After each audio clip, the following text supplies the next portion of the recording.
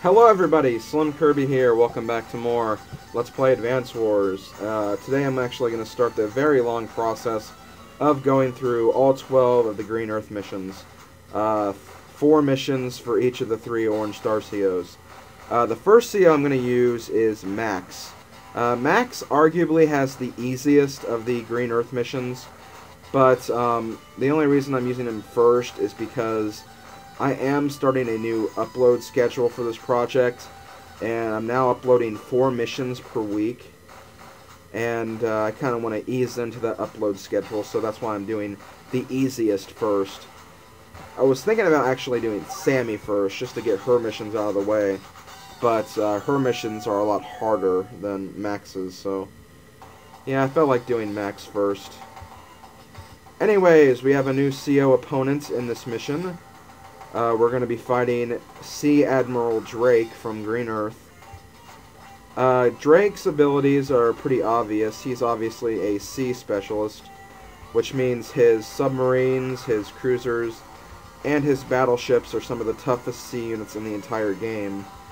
And they can do a lot of firepower, and also all of his sea units actually get +1 movement. So I believe cruisers can move 7 spaces, submarines can move 6 spaces, and I think it's 6 for battleships as well. I don't know off the top of my head. Anyways, very quickly going to turn on the visuals. And then I also need to talk about Drake's CO power.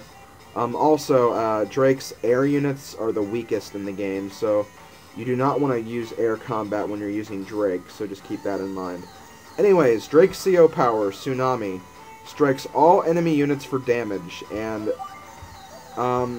that's pretty much what it does. It does 1 point of damage to every single opposing unit. So if all my units have full health and Drake uses his CO power, then all of my units will have 9 HP. So it's a very annoying CO power, but those kind of powers get a lot more annoying in the second game. I believe Drake is the only one in this game that actually has an ability like that. But in the future, there's like, I think, 5 or 4 COs that have that kind of power, so it does get worse in future games, I will say that much. But for this game, it's not really that big of a concern. It is only 1 point of damage, which isn't too much, but it can be annoying, especially if you're trying to, breeze through this mission, or any Drake mission for that matter. Anyways, this is probably the easiest of the Drake missions, because Drake really doesn't have very many forces. Like, he has a few units that are hidden down here, a few units hidden down here, and then a few subs, which I think are actually hidden on this turn. Well, no, they can't start out that way, never mind, but there are some subs, there are some cruisers, and I think there's only 2 battleships, and they both come from this direction, so that is the bulk of what we'll have to deal with in this mission. And I believe there's a submarine over here I want to surprise when I get the chance. And I wouldn't worry about using your lander really at all. Like, I guess you could use it to lure some units out and towards a specific direction, but for the most part, like, the lander is pretty useless in this mission. Anyways, let's go ahead and see what Drake's going to do for his first turn. Now's the time. I need to know if Orange Star was behind that black-hearted act. Anchors away. Yeah, I'm still kind of unsure what kind of voice to do for Drake. As I said before, I really don't want to use a pirate voice because he's really not a pirate, he's just a sea captain. Captain doesn't always equal pirate, But whatever, we'll figure that out as we go through the game, I guess. Anyways, there is a submarine over here I want to fish out. And then use my cruiser to destroy it.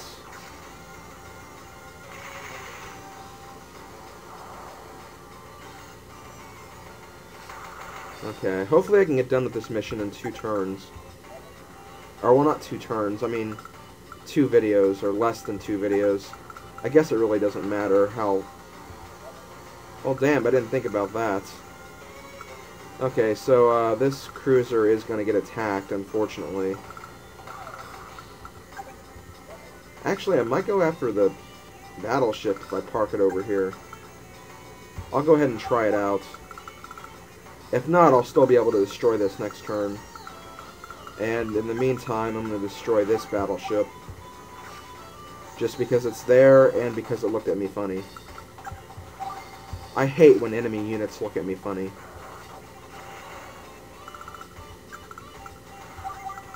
I should also mention that I think Drake has one of the best themes in the entire series. Probably not the best, like, overall, but I really do think his music theme is very catchy. It's kind of like happy sailing music. So yeah, it's kind of a cool theme if you ask me. Okay, let's go to the next turn. What's that battleship gonna do?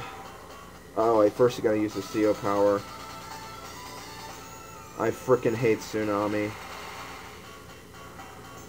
Okay, I went after the cruiser, which is fine. I didn't expect it to go after the cruiser, but it's not a big deal, I guess.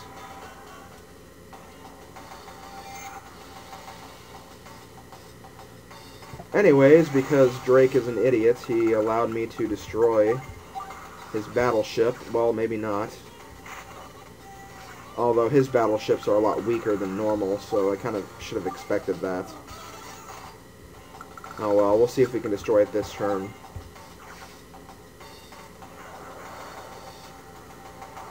Okay, there we go. That's not too bad at all. And now I can use this to defeat the cruiser.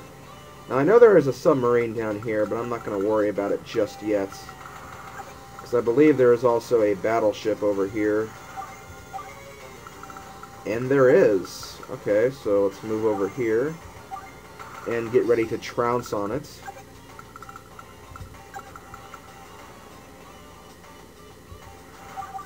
I need to lure that sub out somehow. I'm not quite sure how I'm going to do that. I'll move this guy over here just in case. And let's see what Drake's going to do this turn. Day 3.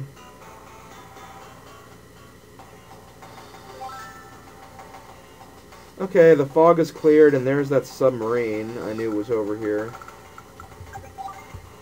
First, though, let's defeat this cruiser. Wait, can I actually use my submarine to take out the cruiser, or should I use my battleship? I don't think that'll be enough, so I'm going to do this first. Kill the sub. Kill the cruiser. And yes, I know there's another cruiser over here. I'll have to wait a few extra turns to defeat, but that's the tricky thing about this mission. Time is really the only, or well, not time, speed is really the hardest thing to get an S rank for, but since I only lost 1 unit and I'm going to defeat all of his units, that shouldn't be too much of a concern if I take an extra turn or so. Okay, so I think that cruiser is all he has left, actually. And of course, it's not going to do anything. And I hate the rain. That's something else it kind of randomly does during Drake's missions. It just randomly decides to rain for some reason. It doesn't really explain that, but whatever.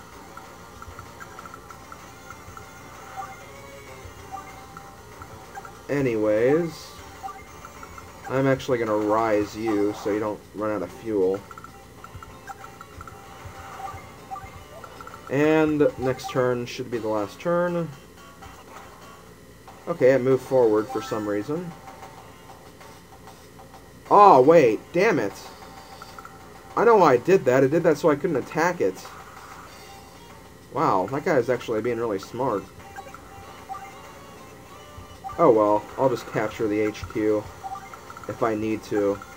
I probably don't have to, but I have that option now.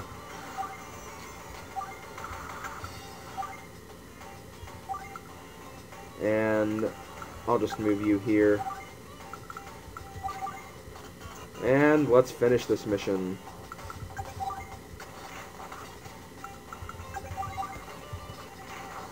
Boom! A job well done. You've beaten me. You're a green Urcio? That I am. I wanted to find some answers here, but all I've netted are more questions. I'll be seeing you again, lad. You were so close. Okay, whatever. Anyways, not sure if that's a perfect S rank, but it's an S rank. And we also rank up to an Ebonhin.